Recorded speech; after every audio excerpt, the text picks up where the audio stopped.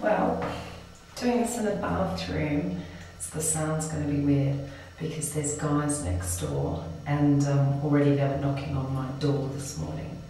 So if I do it in here, they might not be able to hear because there's a hole in the wall, like where the power cord goes through, so I can hear his mobile phone conversations and he'll be able to hear this. I don't want that. Anyway, I went shopping today and I got myself this Chakra Khan t-shirt. This is the guy that married Ashwa Ray, that really beautiful Indian woman with the green eyes. Got this for $3. I got these in Bandera Bus for like 50p or something. These are for my feet normally, but I really like them. And I got the red ones as well. And I wouldn't wear this all together or anything, but just to prove that Iran does have lots of fun clothes and they're really good value. Look at these. I think they're fantastic.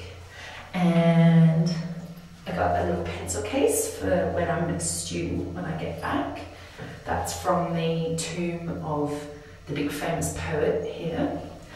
I got Volkswagen underpants. They're a present, but they might not fit, so they might be for me. And I got this pretty picture, which I will paint the frame black, and then I think that'll look really nice.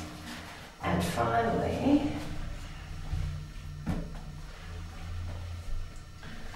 for my man friend, I got this, because he's just moved into a new flat, or he's going to move into a new flat, and I thought it's quite funny and maybe I could get a frame for it or something, except I ripped it, so I have to sticky tape it back together. But yeah, that's quite cool. And one more thing.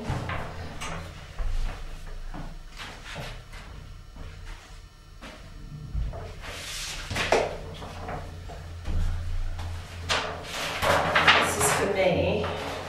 It's all the popular actresses. And this one, I saw in a movie called The Castback, which was on the bus. So yeah, all the cool ladies. So yeah, yeah, that's all. Just to say that there's lots of fun clothes. I could have bought a lot more than this, but you know, I just thought maybe I shouldn't. So